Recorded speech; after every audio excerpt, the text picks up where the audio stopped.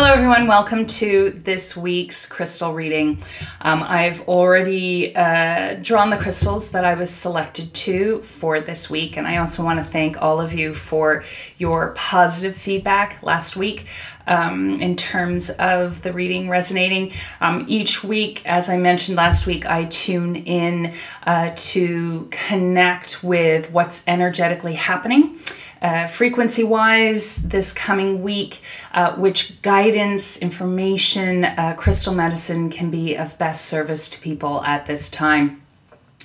So the three crystals that came through for this week are Carnelian, Hemimorphite, and Menalite, also known as fairy stone. And so I'm going to start with Carnelian because I'm dealing very much in the present here in terms of energies that can be of service to us now, guidance that can be of service to us now as we co-create our future reality. So with Carnelian, we've got the red and orange color rays. This is also a fire element stone. And so with the fire element, we're dealing with transformation, with passion, with alchemical change, which means really powerful, deep, core, fundamental changes. The orange and the red ray resonate very powerfully with our root and sacral chakras, the root chakra being our foundation, the foundation of our lives, the foundation of our bodies, ourselves, our home, our ability to provide for ourselves and survive, our culture, our family, our tribe, and our health.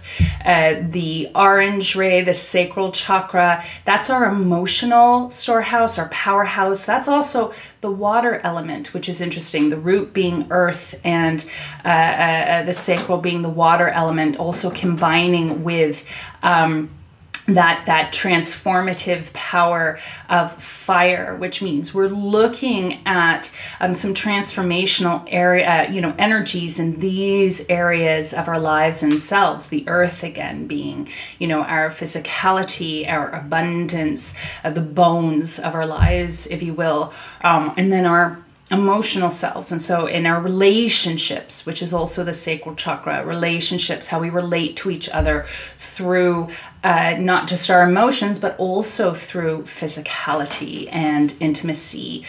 Great creative energies here too that are represented with Carnelian.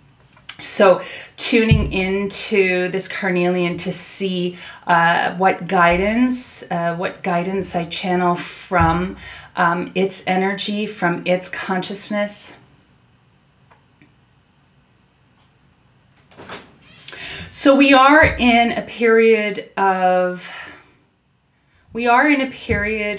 great change. It's great change in a place of stasis. And so this stasis, how it can serve us on a really fundamental level is, again, taking the time to really look at ourselves in these very fundamental core ways in terms of the foundation of our lives, in terms of our emotional selves, our feeling selves, also our sensual selves, reorienting in terms of what is priority for us in terms of our lives, in terms of I want to say the basics, but not so much the basics. Again, the bones, the structure of our lives, what needs to be restructured, what needs to be changed, and also looking at our feeling selves in terms of what are our true emotional needs, what are our true emotional priorities. There has been such an enormous paradigm shift, and what the Carnelian says,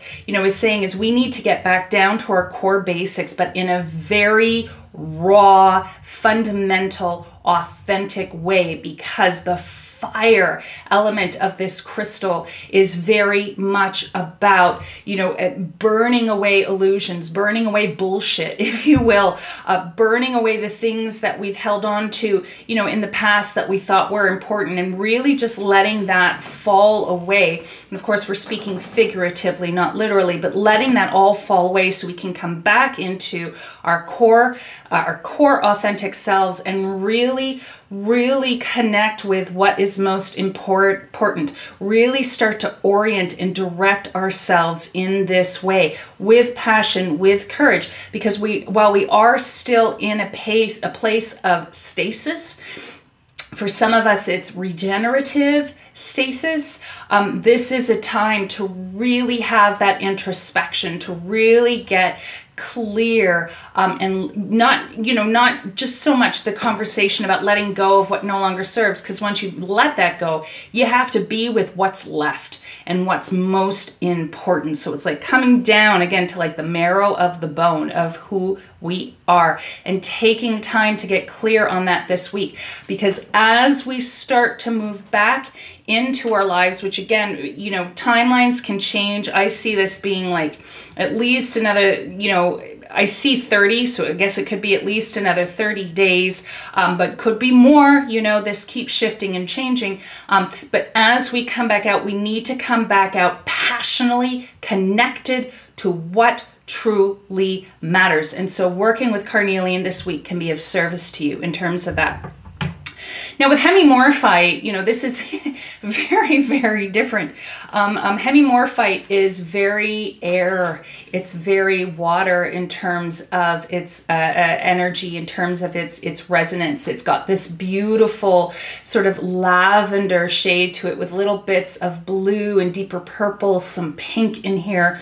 So we're getting very much into the realm of the spirit, getting very much into the realm of fairy dust, if you will, and our intuitive selves and our psychic selves, but in a place that is sort of untouched by what is happening around us, and very, very different. We might want to say separate from, what Carnelian was relating to and talking to, but of course there is no separation. Everything is part of it. So here we've got third eye chakra, we've got crown chakra, we've got a little bit of heart and throat.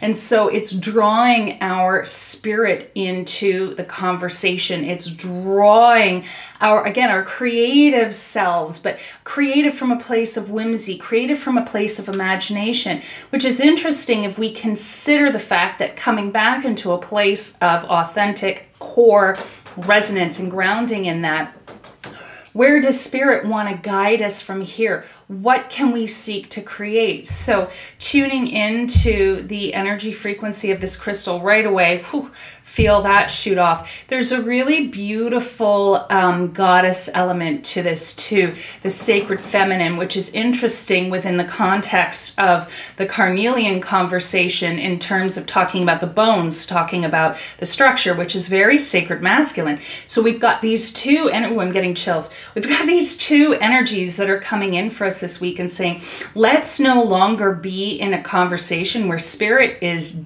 separate from matter. Spirit and matter are intertwined. Part of what has created so much struggle and challenge for human beings, which of course then was spread to the rest of the world and the rest of nature, is this constant belief in separation between spirit and matter. But they are intertwined, just as the sacred masculine and feminine are intertwined.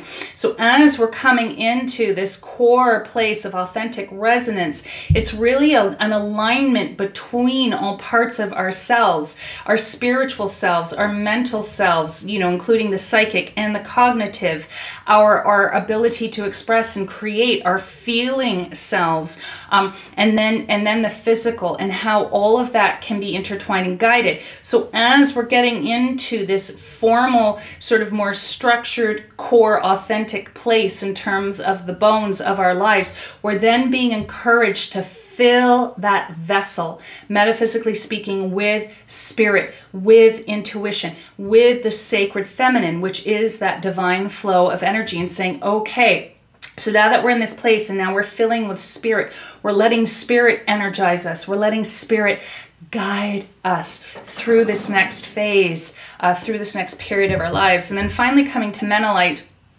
And as I said, Menalite is also referred to fairy stone. And here, we're dealing with rock. This is rock, just even that gray shade, which really kind of brings us into that more neutral place, connection with nature, connection with our own inner nature, connecting to the world through nature.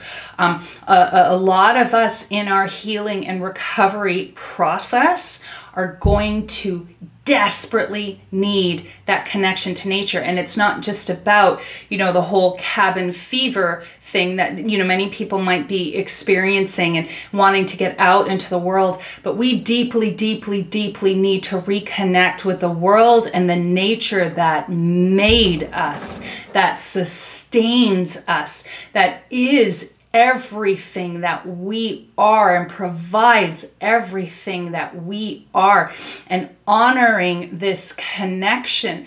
And so again, tuning in with Menalite. And the first word that comes through, really interestingly enough, is medicine. What's your spirit medicine?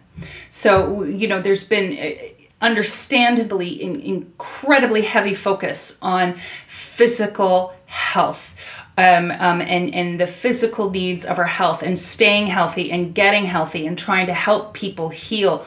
And even as I tune into that, I feel just the incredible bone deep exhaustion of the people, the frontline workers, the hospital workers who have just been working tirelessly to take care of people, to help people, and oftentimes to the detriment of their own care and their own needs. And so, I'm really, really feeling this, and feeling how, that energy resonance, how people are also feeling that. But coming into that, as we continue to move through this, and as we focus on, physical health and need and well-being, which again comes back to that first conversation with Carnelian, interestingly enough, this is also tying in spirit, mental health. There is going to need to be an increase of focus and care on mental health and on spirit health as we continue to move through this phase. As we start to come out, there's a breaking point that's hitting, and sadly we've even seen this here in Canada. Terrible, awful mass shooting on our East Coast, which is heartbreaking. It's devastating, it's scary. But these snapping points, these breaking points, and this is not a fear-mongering thing. This is not, oh, be worried, violence is going to start to erupt. What this is it's about mental health, how important our mental health is. What is your spirit medicine? What is your mental health medicine? How can you take care of yourself on that level? How can you contribute to the care and support of others? And what do you need to thrive as a spirit, as a spiritual being? Do you need to reconnect with your church? Do you need to reconnect with your healer? Do you need to reconnect with what your faith is? And again, I'm being pulled into the nature conversation. Nature is our greatest healer, and it doesn't matter what you believe in. It doesn't matter what you believe in. Nature is our greatest healer. Spending time with nature can help us to heal. So there is this encouragement, and for now, again, for people who are in lockdown, who are in shutdown, that may not be possible for right now. So what can you focus on? What can you connect with? How can you come into a mindset that is more positive, that is more healthy, that is more, supportive and sustainable of who you are? But as we come out, finding that medicine, reconnecting with the earth, and even doing that now, we can do that now through meditation. We can do that now through directed focus of intention and energy, connecting with that earth resonance to help us heal, to help us restore and heal on these levels as well. So that's the reading. That's the reading for this week. And I know that some of you won't have, all of these crystals, probably Hemimorphite and Menalite in particular, and may ask for substitutions. And so what I'm going to suggest to you is listen to the reading, really connect with the vibes and the guidance of the reading, and then just from a neutral place, then look at your crystal collection, then look at what you have and see what you feel drawn to. based on that intention and that energy resonance, and you'll find the right crystals for you to work with this week. And for those of you who have been inquiring, yeah, I do teach how to do this. This course is in my academy right now, Pro Crystal Reader, where I teach crystal readings, and it's actually discounted right now to make it more accessible. So if you're interested in that, hit the link in my bio. I'll be back next week. Blessings.